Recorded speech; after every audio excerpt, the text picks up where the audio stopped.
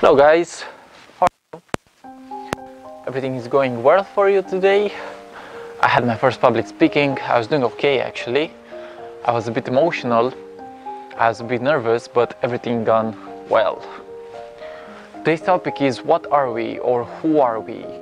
And I believe that this is a critical question to ask yourself, who are you? Because the more that you look towards within yourself, you will realize that you are maybe nothingness. Maybe you are only the observer of your own thoughts. Maybe you are the master that sits and sees reality in an objective way. You are your own master.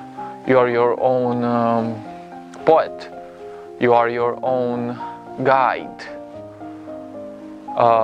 The truth is that we are multidimensional beings.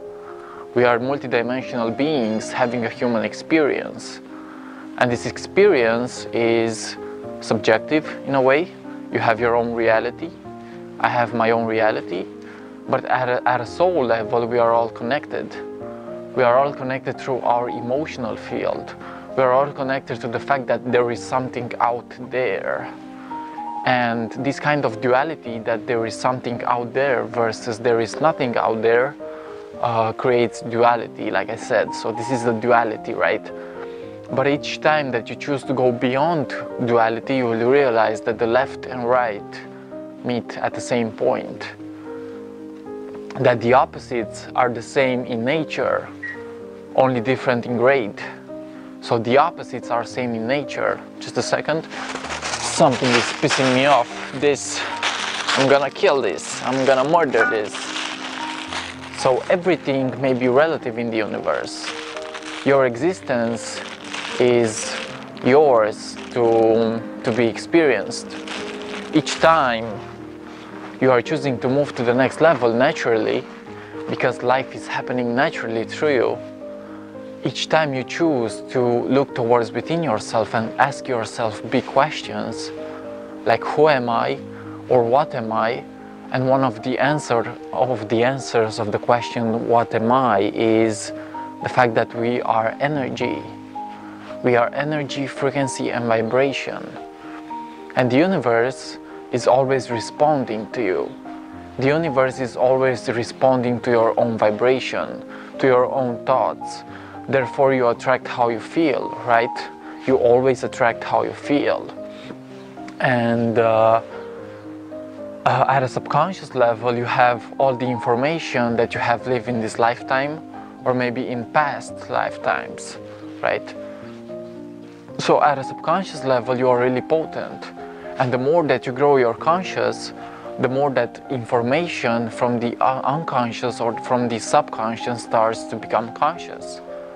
And the moment that you do this, through meditation, through eating healthy, through sports, through movement, the moment that you choose to move, you will realize that you are actually a complete powerful being. And the universe goes on forever.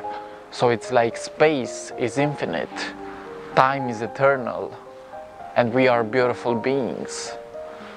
So the moment that you choose to look within yourself, the moment that you choose to look into your infinity, is when you realize that, wow, this life may be a dream. This life may be a dream where I can do whatever I wish. So we live in some sort of a simulation. Your spirit guides may be speaking to you regarding your thoughts. They may be giving you information through thoughts, but let's not go too far. So let's come back to this question of who am I? So your identity says that you have a name, you have an age, and you have an experience. But I strongly believe that you are none of this. You are the infinite consciousness that is moving through the universe, right?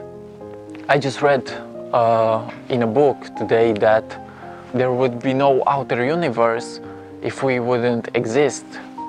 So there would be no out there if it wouldn't be in here. So the in here creates the out there each time. So ask yourself big questions like who am I? And let the answer come from within. Because you are not your name, you are not your nationality, You are not your age. You are not anything. All you are is the observer of life, of the observer of each moment. And one advice that I would have for you is to stop reacting to everything.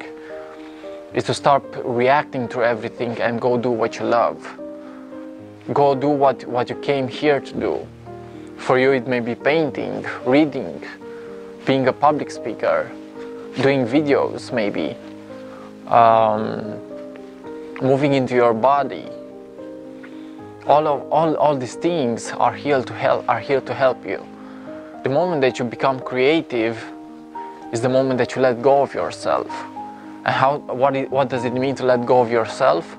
Is to stop being so rough on yourself, to really awaken to the energies that are within. And what happens when you awaken to the energies that are within? You start to awaken to a new reality. And each moment is a new reality. Each moment is a new reality for you to grow, expand, and become infinite. You are already infinite. But the mind creates illusions, right? The mind always creates illusions. Illusions that say, I want more. I am not enough. I am not good enough. I don't respect myself. I don't love myself. I can't do this. I can't do that.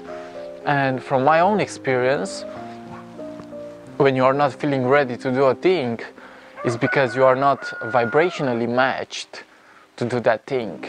Your vibration is not yet matched to do that thing. So raise your vibration first, then start operating, then start creating. Because contemplating happens before you take action. So first start contemplating, start meditating on the things that you want to attract, right? And then go for it. And then go for it. You are loved, you are appreciated. Each moment is a new reality, guys. Each moment there is a new. They say that the same man doesn't pass the same river twice, because the river is changed and the man is changed. You are changing each time. So change is the only constant in the world. And you are honestly a multidimensional being going on forever into the universe as energy. You are energy. Everything is energy, actually. You are going on forever into the universe, and it is your duty to awaken yourself to the reality that you want to create. Okay, this is it for today. I appreciate you guys. Namaste.